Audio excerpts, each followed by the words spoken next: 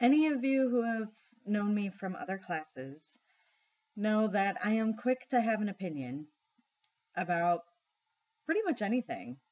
Ask me about it, and chances are either I have run into it in my 9 years of teaching now, or I have read about it, or I have a resource on that, or I've had training in that, or I got into some Twitter discussion about it. One thing I have learned, though, in now my 9 years of teaching is that there's no such thing as colorblind education. There's no such thing as gender neutral education. There's no such thing as bias free teaching.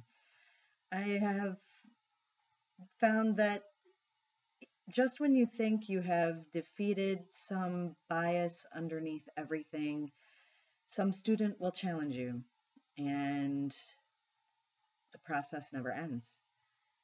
When it comes to dealing with culture in the classroom, I go along with the tenets of anti-bias education that we use here in Kalamazoo Public Schools with especially Phoenix High School, where I teach in the morning, our alternative high school. The idea is to get students to not just respect other people's cultures and backgrounds and funds of knowledge, but more importantly, their own, to own it, to be proud of it, to develop confidence and to learn how to code switch.